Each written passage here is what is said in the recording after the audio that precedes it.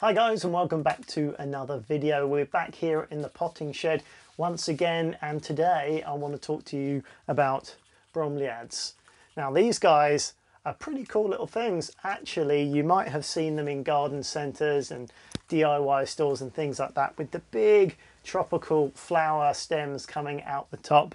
In fact, they're not flowers. What you're actually seeing is the bracts of plants, which are modified leaves, coloured leaves. Actually, the flowers are just a tiny little bit in the top of the plant themselves, but they look pretty amazing. They're tropical plants, and in this video I want to tell you a little bit about them and something that a lot of people get wrong, and will actually be well worth knowing, because when you think you've got a dead plant, you don't necessarily have a dead plant. So I think a lot of people throw this away after they've seen it flower, and they could be able to enjoy this plant for years and years to come.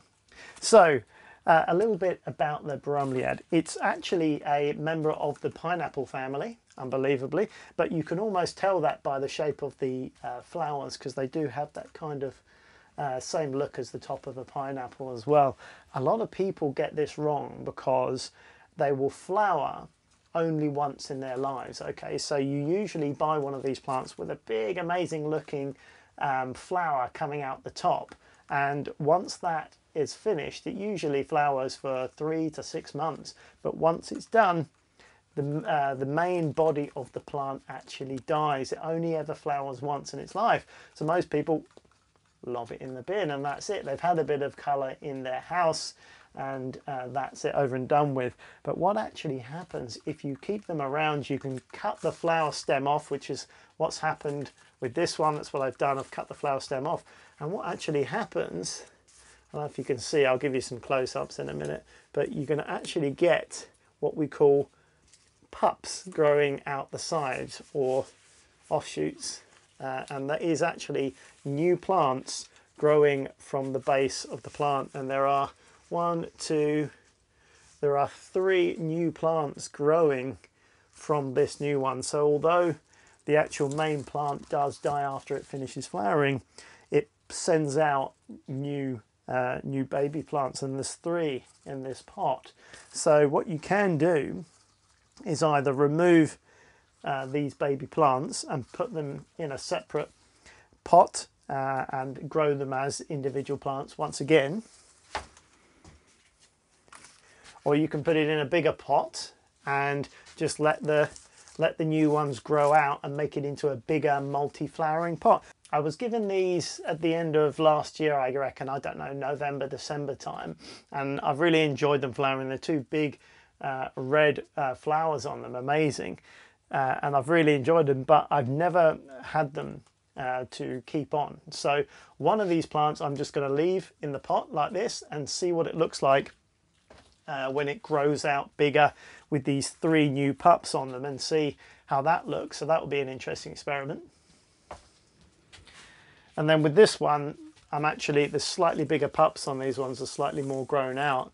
I think I'm going to take these off and actually see how they go as 3 individual plants. And I've got 3 of them, so we're going to have a bit of fun with them as well and be a little bit more creative, because this is actually what's known as an epiphyte. It's an epiphytic plant, which is a cool name for something that grows on another living thing, like a tree, for example, like orchids. So they will attach themselves to the tree and grow up in the canopy, sometimes out on a branch. Really interesting plants. So actually, when you get them in pots, they don't really need the media that they're planted in. It's only really to root the plant to wherever it is. It gains its water and its nutrients from the air. So if you can imagine, in a tropical rainforest, it rains heavy, and the water would actually go down into like a cup or reservoir in this plant, and it holds it and takes its water from in there. And yeah, it's quite an interesting plant. So what we're going to do, when I take these apart, I'm actually going to play around with different ways to display them, because they don't need to be in much media. So we'll have a bit of a play with that in a different video. But in this one, we're just going to propagate it. So we're going to take these pups off and I'll show you how to do that. It's pretty simple. And then, yeah, once these have developed a little bit later and grown on a bit more and start developing their own flowers, then we can have a look at a few different ways of displaying them, because I think they're really interesting plants. It may take a little while for them to become mature and flower. It may be a few years, it might not be one season before they're ready to flower, but we'll see. I've never brought them on from pups before, so I'll keep you posted about how that is going on. But in the meantime, I still think they're interesting foliage plants, especially when you keep them together and they put out all this foliage as a, you know, an effect with lots of other plants. I still think they're attractive. And so yeah, this is what you can do if you have a bromeliad and it is finished flowering. You don't have to throw it out. If you wait, you will get these additional little pups growing from the base, which means you have new plants. So you don't have to go out and buy more. You will be able to grow new plants from this. So I think a lot of people get that wrong. The other thing that people might do is overwater it, because although they are a tropical plant and they do really like the humidity, so spraying them is a good idea. Lots of misting with rainwater ideally, or demineralized water. If you can mist them on a regular basis, they'll really appreciate the humidity. And you can put them on a saucer with water underneath, you know, with stones in it, a humidity tray if you like. They will appreciate that. As the water evaporates, it creates a humid zone around the leaves of the plants, and they will appreciate that as well.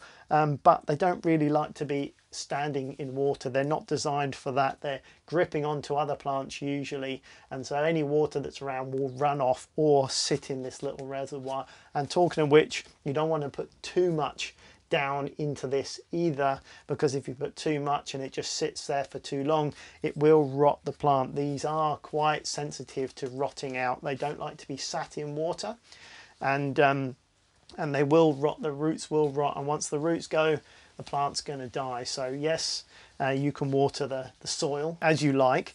You can put a small amount of ideally demineralized or rainwater down into the plant as well. You wouldn't normally do that with most plants, but that's how these do take on water, so that's fine, but just not too much. A little bit at a time is better, and wait until the soil dries out a bit as well. Maybe the first couple of inches in the pot, let it dry out a little bit before you water it again, because it just doesn't like to be soggy, you know. So make sure the potting media is free draining. Like orchids, like you can buy orchid bark, which is just bark basically, but they will enjoy that because it's really free draining. And like I said, they don't really, the roots aren't there to take up nutrients, so they don't need to be in any particular nutrient rich compost. So that is a good media to plant them in if you're going to. But when you buy these, usually they're already in a small pot, and leaving them in that pot is absolutely fine, unless you want to put it in an outer houseplant pot to make it look even nicer. But yeah, in terms of fertilization, they don't really need any. They're already flowering almost always when you buy them from a nursery, or the grower has sent them to whatever shop is going to be selling them.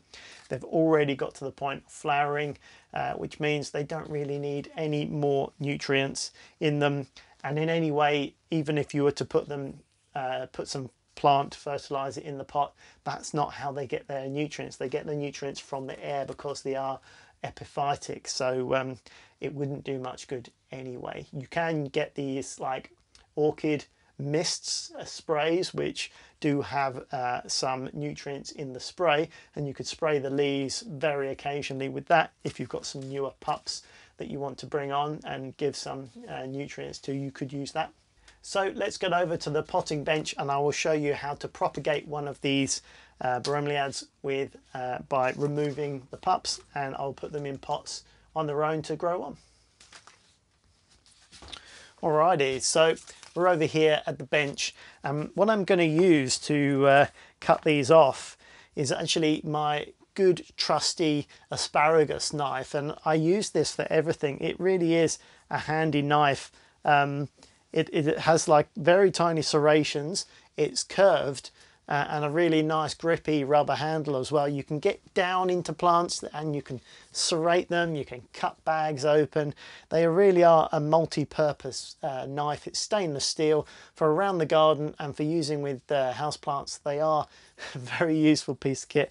I'll put a link down in the description if you want to grab yourself a asparagus knife, because they are just actually handy multi-purpose gardening knife with that sort of tip as well. You can get down into things, pierce things, stab things. You know, it is a really great knife, and being stainless steel, it's not going to rust, and yeah, it will last an awfully long time. I really love this. I've had it for probably 5 years, maybe even longer, and it's still just as good as when I bought it new. Alrighty, so let's get some pots, shall we?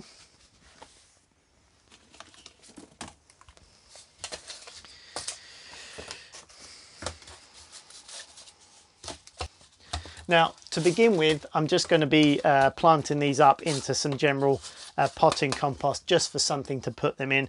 When they grow on a little bit, I probably will put them in some sort of orchid bark, that type of potting media. I don't have any left at the moment. The whole corona thing has made getting hold of things a lot harder at the moment, and I don't really want to go into some big garden centres at the moment unless I have to. So this will do for now. They're not even going to have hardly any roots, if at all, to begin with. So just that media, just to hold it in there for the moment, will be fine. And once they get established, I'll put them in a slightly better free draining mix. But I've got some grit sand in here that I can add to it as well, which helps with not, you know, holding on to the water, because the one thing you want to make sure is that it doesn't hold on to too much water, and that it can drain freely.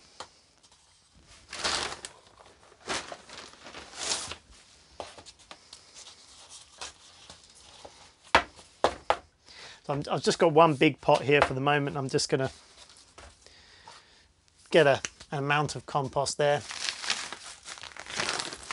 Now I've got some RHS Gardener's Horticultural Grit Sand, which again is just some gritty sand, nothing particularly special.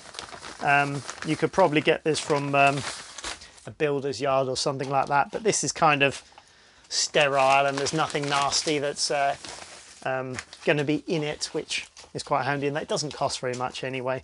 So all I'm doing is just adding a few handfuls into the potting mix and just giving it a waz round, and that's just going to open up the soil a bit and so make it a bit better free draining for these pups. So that's that.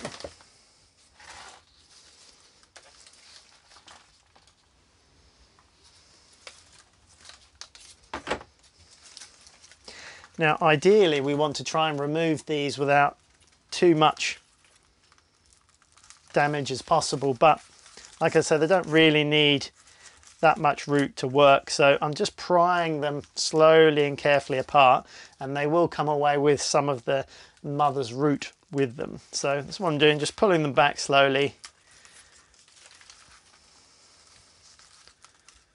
There we go, and they're slowly splitting away from the mother. There we go. There we are.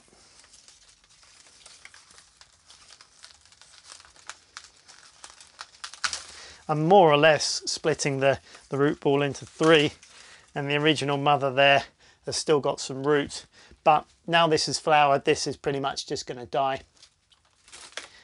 So you can keep that or you can throw it away, it doesn't really matter. And we've got a few here now. There's one more with a bit less, and this one's got a whole clump of roots on it as well, so pretty good.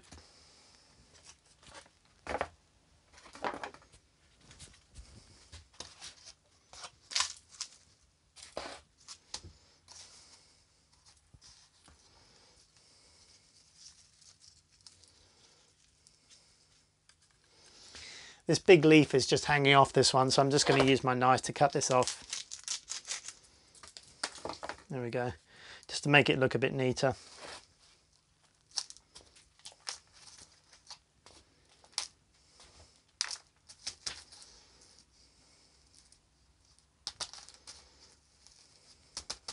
There we go, just press it in a little bit and he's happy enough in there. As I say, it's got plenty of free draining soil for it at the moment. It looks fairly happy, and I'll probably just keep him in here for now. There's a lot of light and a fairly stable temperature, and yeah, I'll pop the other three up. I think this one I'll put in a slightly bigger pot because there's more roots with it. So let me find a slightly bigger pot.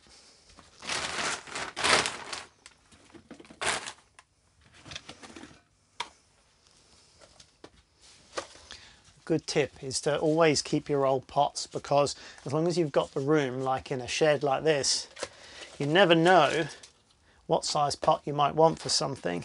And so when you keep them all, you can go back and you can tailor the pot exactly to the size that you need, which is handy. So obviously you don't want thousands, but I really think a few of a different size of everything is a very handy thing to have. A lot of people just throw them out and then you're scratching around for something later.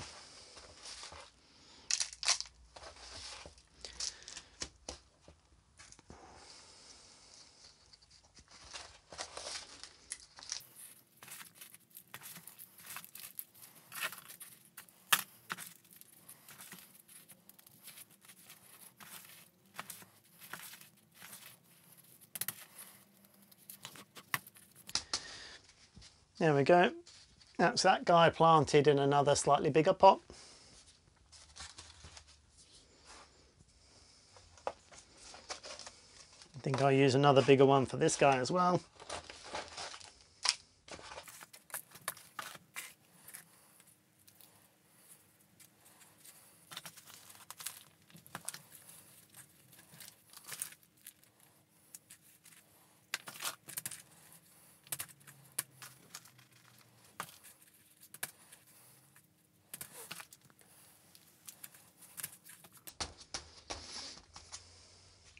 So that's the last little guy.